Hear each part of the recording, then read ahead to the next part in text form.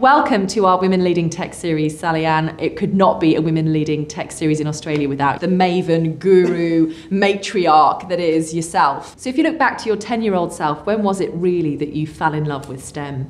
There's a couple of things that stand out in my life as a moment of a love for STEM, and I don't think I knew it was STEM, and I certainly didn't know it was technology or computer science. It was the realisation that technology and science can actually solve some of the world's most fundamental problems, and it's actually at the heart of creation and invention, and that's something I've fallen in love with the problem, and I've fallen in love with being a problem solver, and for me that is something that's really exciting. The computer side of things was when I had to buy my first computer to write my thesis, so nothing very technical about that. But I did ask a good friend of mine who was a computer scientist to take me shopping and help me so that I didn't get ripped off. And she made me build my first computer, which kind of opened my eyes to the possibilities. I just didn't know that that was something that you could even be possible. So I've honestly, my career is not planned out. It is completely stumbled upon by accident and just saying yes to opportunities that have come my way and being very, very curious along the whole journey and becoming a passionate problem solver. How does one leave a company like Google and take a leap into something like Cicada Innovations? I never actually went and knocked on any doors thinking about what was next for me after my career at Google, or towards the end of what I thought my time was there. Cicada came to me. And I think what attracts me to it is the purpose. I'm not getting out of bed doing tech for tech's sake. I'm getting out of bed and I'm serving the founders in our community. I'm serving the venture capitalists and the investors that come around. I'm serving industry partners. I'm serving government. I really get the opportunity to serve something that is bigger than building a piece of technology which makes my life easier and it's convenient and it's great, but it's not just about consuming technology, it's actually fundamentally supporting companies that are going to have a positive impact. What do you think some of the biggest hurdles are to women in tech?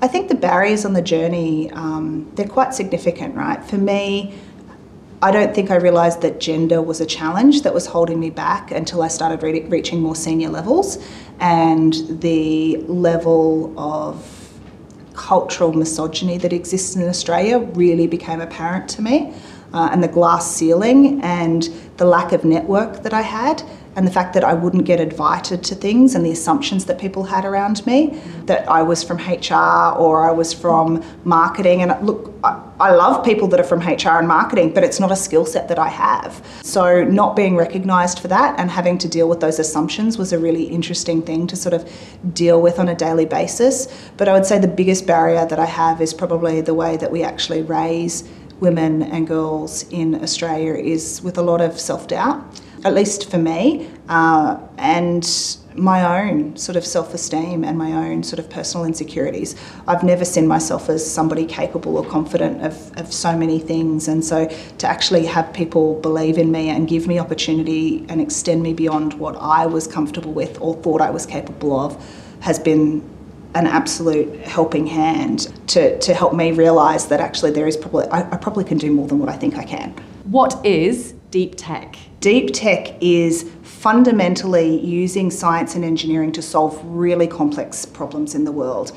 And where I differentiate it from general tech is it's generally solving things that you don't necessarily as a consumer touch, see or feel. So we think about general tech, we think about computers, devices, stuff that we would interact with. Deep tech is the things that's curing cancer, that is solving clean and green energy, that is working on soil sustainability or waste in agriculture and farming and turning that into enriched fodder. So it's really about science and engineering solving some of the fundamental challenges that we face in all of those areas and bringing those solutions to market through building a business. What hurdles do you see for Australia in the deep tech space, but also what opportunities are sort of glaringly obvious for you? Yeah, so I think the hurdles always will be sort of similar. We are a small market. So you have to be global from day one, and you have to bring in capital from overseas. Early stage investment and patient capital in this space is still really nascent, and it's still really hard. We have seen really great advancements. Main Sequence Ventures has done a phenomenal job in the last few years of starting to turn the tables, and we've got more deep tech investment and interest from the venture capital community than ever before, but we can do more. Policy levers need to be long-term and shift. We're not going far enough. Government has an incredible opportunity to set the next 20 to 30 years of scientific and engineering discovery and economic growth in this country by putting some lines in the sand and creating sort of not moon shots, but Mars shots, and really going, this is what we're going to do, and understanding that the economic benefit that flows from that is for generations, and it's wealth creating, it's good for people. So I think those things can be overcome, and business needs to invest and come alongside it as well. The opportunities for me are absolutely so obvious. One of the amazing things that we have in Australia is incredibly intelligent, well-trained researchers and people, and we need to find a way to unleash them. And unleash them in not an academic context, but actually in a translational and commercializational context, and give them opportunity. So, I think if we can pull them out of universities, if we can put them into sort of some of the companies I see here, that's where we see those growth opportunities, and we see a reinvestment into the ecosystem. We have opportunities in health. We are world leaders in health and have been for years. So what else can we do in that space? Not just around diagnostics, but the therapeutics space. We've got incredible capacity and capability. How do we bring in more manufacturing onshore? We actually do have contract manufacturing onshore, but we could do more, and we can make it much more connected. Agriculture, the intersection between agriculture and health, for me is super exciting. And then you get space, agriculture and health, and the intersection between all three is an amazing place to be. You can be a company that actually services all three of those sectors if you have the right tech and the right opportunity. So yeah, if it's a global problem, let's go after it, because the large addressable market is there, and let's be really serious about solving it and commercialising those things and making those assets live in Australia. So, deep tech in Australia.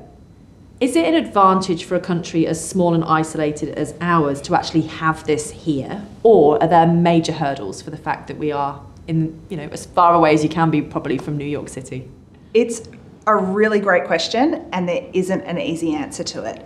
Countries that are the same size as us, or similar size in terms of GDP, you see far more R&D companies. So if I think about Canada and South Korea, they have in the 60, I think it's 62, 63 of the world sort of global leaders, top 2,500 R&D companies in Canada, and another 40 or so in South Korea, or maybe the other way around. Australia's got 14. So if we look at comparable economies, we absolutely have no reason that we can't be doing far more than what we do. So we have the capabilities, we have the talents, we have an incredible university system here. We have great creative people. What I think we have is a lack of focus, and a lack of focus both by government and also by industry, and a commitment to a long-term vision to do this. There is absolutely no reason that we can't be deep tech leaders, but we need to actually have an aligned commitment from industry, from government, and from the community, and a really solid long-term vision about why this matters. And it matters fundamentally for prosperity reasons, right? Our economic prosperity depends on it. And it also, not just that, but it actually is a game changer for bringing solutions to market, and solutions to market that are good for people and they're good for the planet. It's not an either or, and it's not a mutually exclusive. Australians are really, really good at actually being adopters of technology and consuming it. We love it. We're really great early test beds for things like that, but why should we limit ourselves to that? Why shouldn't we actually be exporting that globally from day one, and actually, seeing that impact globally as well? What role does deep tech have to play in the fight against the climate emergency? In every one of those areas, right? So climate emergency, so many people focus in one part of it. They focus on just energy and renewables, but it's actually in soil degradation, it's in farming, it's in water, it's in oceans, it's in lakes, it's in rivers. Every single thing that we do in production of housing, in production of food, in production of fibres and textiles and clothing, every single one of those has an impact on people and planet, either positive or negative. And I think there's an opportunity to actually rethink all of those. For me, where I see the greatest opportunity is looking at how do we use synthetic biology across every sector. Not just lab-grown meats, that's fine, that's interesting, but actually, can we actually lab-grow leather? Well, yes, we can. Milo exists, and Bolt Threads and the work that they do. Can we lab-grow bricks? You know, can you actually make bricks from maybe mushroom? Versus cement, and using a scarce resource of sand, which is a scarce resource because not all sand is able to be used in cement. You know, how do we rethink some of the fundamental building blocks of society, literally building blocks, and actually produce them in a sustainable way that is good for planet and does no harm, but maybe even perhaps captures and is carbon, not just carbon neutral, but carbon negative. There's a great company I've just worked with recently through the StartMate program called Ulu. And what I love about what they're doing is they're producing polymers from seaweed. And that polymer is 100% biodegradable. It's a marine-born polymer. And they don't want to just do replace rigid plastics. They want to replace it in textiles in every possible way and place. Those kinds of things, those kinds of companies, those kinds of opportunities are ones that we absolutely have to go after and support and throw all of our weight and resources behind. Looking back across your journey, who have been the biggest champions for you? Yeah, I'm really fortunate. I've had some amazing men and women in my life who've believed in me. Probably the biggest one was my last two bosses at Google, Alan Noble, and I will give a shout out to him because he's a pretty special individual. But he said, you need to come and help me build this part of the business and do all of these things. And I never once questioned whether I could or not, because he gave me permission to try and to fail. And I think that's a really important thing to do and to model for people, giving them space and accountability to learn and grow. My mentor, Maggie Johnson, was a phenomenal leader and an inspiration to me and still is. I'm fortunate that my chair of my board believes in me more than I believe in myself here as well, which is great, you know, that's what it should be. But I'm surrounded by an amazing network of women, right? You learn to live with self-doubt, and I don't think you ever eradicate it, but you learn not to listen to it, and you learn to listen to the other people around you that say, go for it, give it a shot. What's the worst that could happen? And so those people and those enabling people, I think that's something that we have to seek to do as a community, and for women to lift other women up, but also men to do the same thing. And so always give those opportunities. I want to give those opportunities to my team and to people underneath me. I don't want to be the one that's in the spotlight and doing those things. I need to be an enabler of them. We need to have women on government boards, but we actually also need to have women in tech on government boards. Can you walk us through a bit about that side of your portfolio career? Yeah, so for me, I am actually being very intentional about the things that I spend my time on. And there's quite a number of committees and things that I'm on that I don't actually talk about. They are, you know, in grants and other sort of decision-making places, but I deliberately choose to do that and choose to engage behind closed doors in advocacy, because it's really important to have critical conversations and not always do them in public, because you do need to talk about difficult things. And so I will happily spend, you know, all of my hours doing those things if it actually helps to influence policy and direction in the right way. I choose to take on things where I feel like I can contribute. So I will never take a board or an advisory role where it's about me or my profile, but it's always about, can I help make transformational change in this organisation? Is there some skill set that I can bring to the table, and are they on that journey that they want to engage in that transformation? For me, I'm really transparent. When you go through that interview process on the board, it's a two-way interview.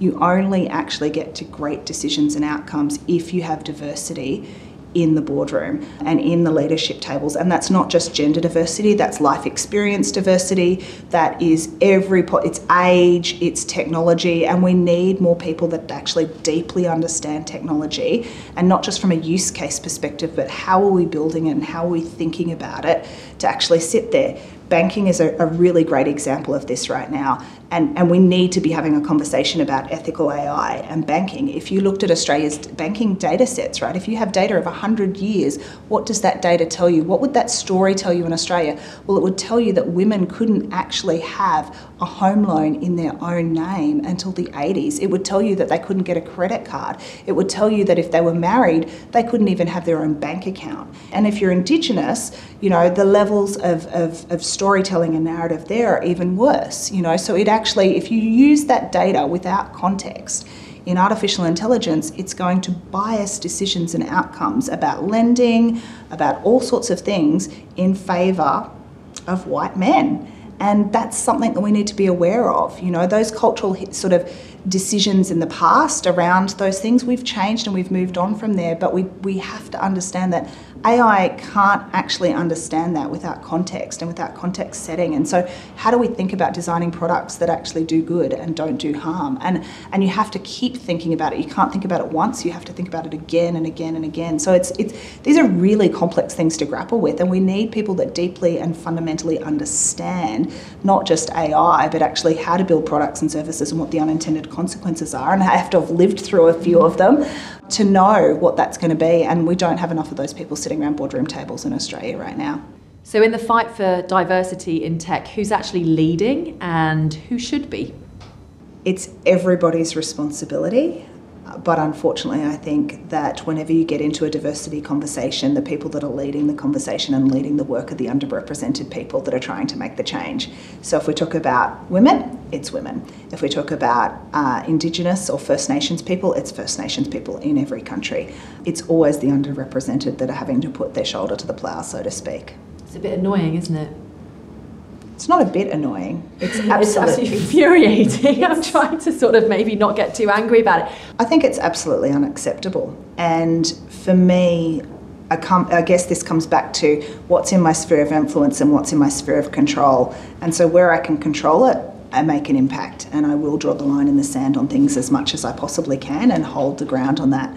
And where I can influence, I will actually not only influence, but if somebody says to me, yes, I want to do that, and I get it, I will go and walk the journey alongside of them. So I can give you a live example of this. On International Women's Day here, we didn't want to just have morning tea with our women. We actually wanted to create a connection. So yep, we did have our cakes and we did have our pastries and it was good. But we got angry together and we got frustrated together and we connected and we talked about what mattered to us. And to the credit of this community, this incredible community of people that I have here, there was quite a lot of men that came to that and said, is it okay for us to come? I was like, absolutely, we want you to be there. And they listened and they heard. And I had a founder that came to me afterwards with one of his senior leaders and said, we're not where we want to be. I heard you. I want to be different. I don't know where to start. Will you help me? And I said, will you be willing to be made accountable to me if I give you my help? And he was like, yes. And they're on that journey right now. And they have made, in just a few months, they have made a commitment to their entire team about what they are doing to change their leadership ratio. They are changing the structure of their board and who is going to be on their board. They are thinking about their next hires and they are being strategic and intentional in every single decision. And the best thing that they said to me this week about this is, you know, we want to get experts to come in and help us, so we're happy to consult with, you know, D&I people and maybe bring somebody on the team at some point, but we heard you loud and clear. It's our KPIs, it's on us to deliver on this as leaders and managers, and it's our ownership of this. It's not somebody that we're going to bring in to say, please fix us. And that just made me so happy. In the context of Cicada going forwards, what's your dream? What do you want to achieve while you're here? Oh, wow. Look, my dream, I have two dreams. I have one for Australia and I have one for Cicada Innovations, and I think they're uniquely tied together. My dream would be to actually see Australia become a really complex economy with hundreds and hundreds of R&D businesses solving the world's most pressing problems through science and engineering, and actually, you know, having a positive impact on people, planet and prosperity, and not just in Australia but globally. And I think Cicada Innovations is an amazing place to do that. Right now we've got 44 resident businesses here employing 450 people, and for me, those companies, I want them to be household names. I want them to be things that Australians can look to, be proud of and engage in and see as a future economic opportunity that they can participate in, and they can build businesses just like that.